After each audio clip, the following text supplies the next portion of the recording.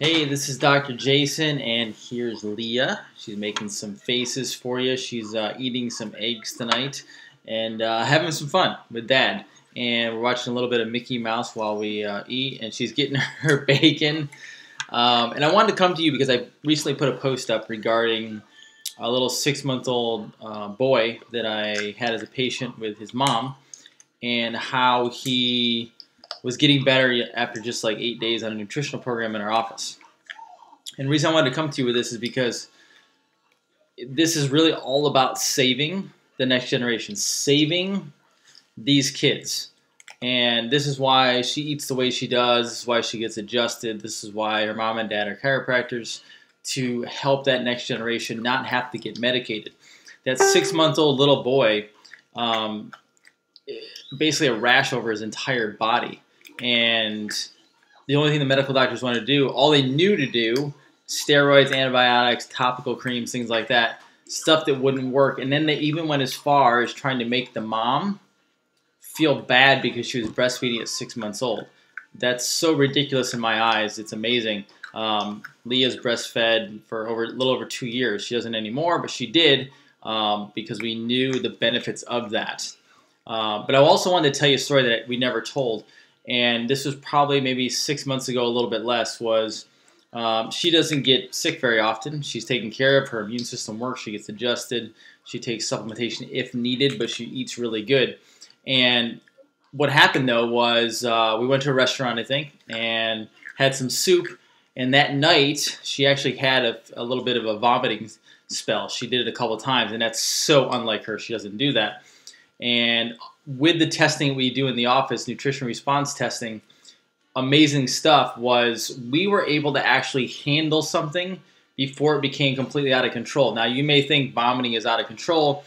In reality, that's how the body works. The body is wanting to get something out of itself. So her body knew there was something in there from that food that it didn't want, and it knew that it had to get rid of it. Vomiting was the route that it took.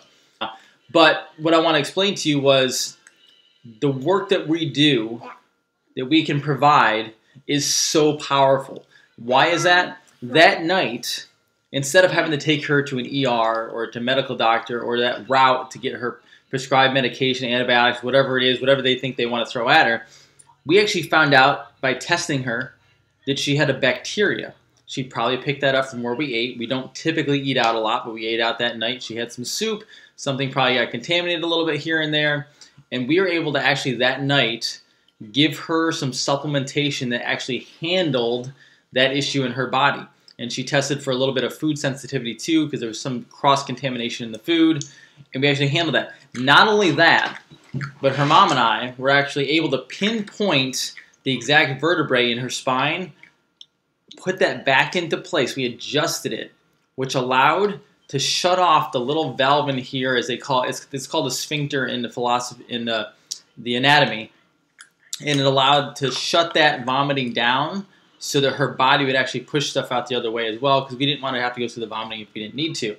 And so basically, we helped her handle the bacteria nutritionally, but then also we adjusted her spine in that T4 thoracic region, because that spinal segment was out. She had stress on her body from the food that she ate. Something in the food wasn't working for her, and it put that vertebrae out. The muscles were tight in that area. It moved that vertebrae, which is called the subluxation. We gave her stuff to handle the bacteria. We adjusted that spinal vertebrae back into place so it was no longer out. And literally, fever went down. Everything cleared up by the next day, which, you know, we still don't want her sick at all, and that's not fun. But you have to realize, we see patients, we see little kids come in. They could be a day old. They could be 5 years old. And what's happening is when they get sick, they're going in to an ER. They're going into their pediatrician. They're getting medication put in their body for simple things that we can handle. That's one of the benefits we have of knowing what we do. But I want this life, I want this gift for every single child like my daughter, because I want you to be healthy. I want your children to be healthy. We want your generation, your kids, to be healthy as they move forward. So I wanted to tell that story because we never told the story about her getting sick and what we actually did with that and how we handled it. And she's been great ever since. We handled the bacterial problem.